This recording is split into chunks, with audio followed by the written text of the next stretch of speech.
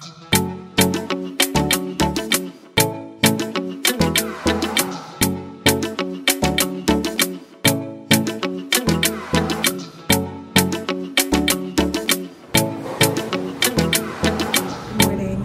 right now I'm on my 4th week of my nephrology elective.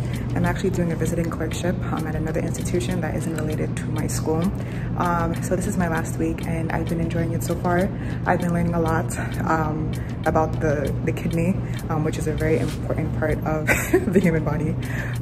So I actually had a choice between cardiology, gastroenterology, and nephrology. Well, those were my 3 options, and I got nephrology. So I'm wrapping it up, and then next week I start in the ICU. Hello everyone, welcome back to my channel. I know it's been ages since I recorded a video. Life happened. Well, life didn't really happen. Life is still happening, but we still have to make these videos. All right, good morning, good afternoon, good evening, whatever whatever time of the day you're in. Welcome to another episode of bsmd. So today's video is for all of my high schoolers and perhaps freshmen who are planning to transfer into a bsmd program. So I know the this is application season for scholarships, for college, for graduate school. This is application season, and so I just want to share a few things that I think made me a very good candidate for the bsmd program that I'm in, and that might make you a good candidate in the future for any program that you're applying for. So the first thing that I believe that made me competitive for a bsmd program was my research experience. I did a lot of, actually there was even a course in my high school. Honestly, it also depends on the high school you went to. I went to specialized high school. So there were a lot of resources that were afforded to me, and one of them was research. There was actually a course called Advanced Science Research. So part of that course, what was required of it is that you had to have a research project every year and you had to present it. And in order to have a research project, you have to have a mentor, so you have to work in a lab. So that's what I did. I did a lot of research, and I remember I think I even had one published. Honestly, it was by the grace of my teacher. She used to look out for so many opportunities for us, and she was the one who was like, oh yeah, you guys should submit this to this journal that it'll look good on your applications. But I didn't go scouting out for it. It was really her mentorship that helped me a lot. But research was one thing that helped a lot. I guess it just showed that part of medicine is research, although you might not be doing wet bench research in the lab, you know, dissecting mice and pipetting. There's other types of research that might be required of you. And honestly, you're going to be required to read a lot of journal articles to be able to back up why you're treating this patient, why you're managing a patient. You need something to back up why you're doing certain things in medicine and why you're treating this patient this way. So being able to dissect and read a journal article and, you know, bring them all together to support a hypothesis that you have, it shows that you have potential. So I think number 1, 2 was volunteering and shadowing experience. Although I didn't really include shadowing experiences on my application, it was a good thing to talk about during interviews. Volunteer experiences, it just shows that you know what how the healthcare field is. It shows that you have an idea of what medicine might entail. Again, you're a high schooler. You need to prove to them that you had some type of experience. Like, why do you want to do medicine? Oh yeah, you want to help people. As I mentioned in my pros and cons of a bsmd program, you can help people in any field, to be honest. So what have you really experienced where, and what did you do? That's something that they want to know. What kind of experience or what kind of lesson did you learn from these volunteer experiences? These are things that they want to know. And it's also something you can include in your personal statement. It's something that you might want to include in one of the supplemental essays when they ask for it. You can just put it in there that I shadowed this person, that I volunteered. You know, it's good. But again, during interviews, shadowing experiences would be good to mention during that time. The third one, I think it piggybacks off the second statement that I made. You need a strong why. A strong why statement. Why do you want to do medicine? Please do not say, I want to help people. Okay, don't be cliche. You need to stand out, right? You need to stand out. Why do you want to do medicine? What makes you different from the rest of the 17-year-olds that say that, oh yeah, I watch Grey's Anatomy and it looks cool. Yeah, I've seen someone say, like, you don't want it to be cliche. Make it personal. Okay, and usually a why statement, they'll have like a supplemental essay, or some people, they make their personal statement their reason for why they want to go into medicine.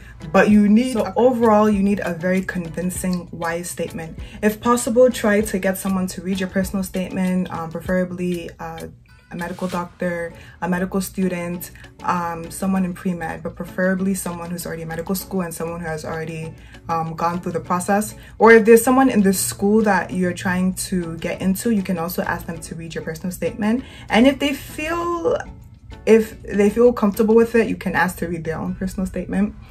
If they still have it, I don't still have mine. Mine is somewhere in the abyss.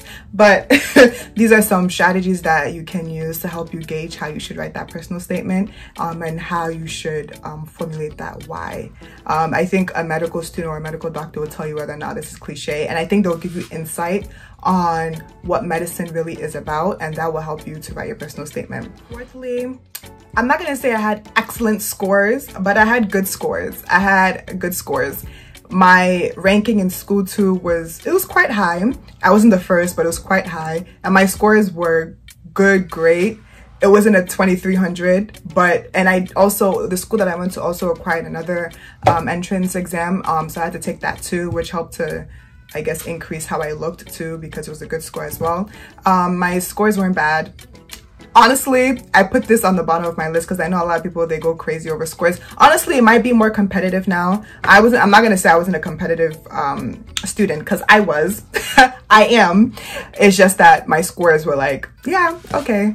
But I think overall in my application, you could see that I was very compassionate about medicine, that I really wanted to go into this field. Also, with all the things that I've done, like you could tell that science was my thing. Math, I also loved math as well. I still love math, but then science and medicine kind of, it took my heart away from it. But I still hope to, include some math in my practice as well, because honestly, third, fourth year, I'm realizing that actually there's a lot of math included in medicine, especially when you start practicing, because you need to know what fluids to administer, how much, which type, the dosaging. Yeah, there's math involved in that. So I'm looking forward to that. But yeah, I mean, yeah, work hard. Get high scores, I would say, just to make you because my case is different again. I don't really remember every single thing about my application, but these were some things that I know that definitely stood out for me as a candidate and as the main reason why I made this video is because I want us to think critically, right? You're a 17-year-old, you're 18. Imagine you are a program coordinator, right? You're someone who's about to accept wonderful and prestigious students into their program. 17-year-olds in this generation, I think is considered Generation Z. This is about to be a 7-year program, and you have to stick to medicine for the next 7, 6, 8 years, depending on your program. What? How can you make them believe that you're committed? What makes them think, how can you make them believe, and I hope you believe that you'll stick it out, that medicine is what you want to do for the next 7 to 8 years, that you're going to stick, that you're hardworking and diligent enough to make sure that you stay in this program? How can you show that you're passionate about medicine and that you're not just doing it because of the money, that you're not just doing it because it's an easy way to get into medical school? You don't have to take the MCAT for some programs. You don't have to apply again. These are all good things, but if someone else can take this opportunity, someone else who's passionate enough to take this opportunity, then just leave it and go the regular route and find yourself. I'm not saying it's not bad to find yourself. If you really don't think that you're going to stick it out for the next however years, don't do it to yourself. But if you really believe that medicine is what you want to do, you've done enough experience, you're not a cliche candidate, like you've seen what medicine entails, and that this is what you want to do. Think about how you can relay this information, this story, to the program coordinators or to the people who are going to admit you and who are going to be looking at your application. I think it's a game of chance, really. They're thinking, how likely is this student going to stay here? How are they going to be able to get through the next few years? Do they have the grit? Do they have the diligence, as I mentioned before? What makes you that person? So think about it and make sure that your application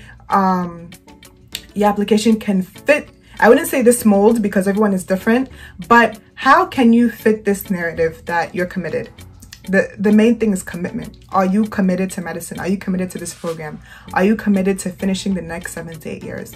If you ask yourself this question and you say no, don't do it. But if you're sure that you can do this, then go ahead. But even there's people who are sure that they can do this, but they don't show it through the application. So you have to know that this is what you want to do, and you have to show it in your application, because that's the only way that the program directors and coordinators will know. So I wish everyone the best of luck during the season. If you have any questions, definitely put it down in the comments section. Feel free to reach out to me. Again, this is another channel of Chisom, another episode of Chisom G. Let me know if there's anything else that you would like for me to share. But yeah, good luck and you got this. Bye.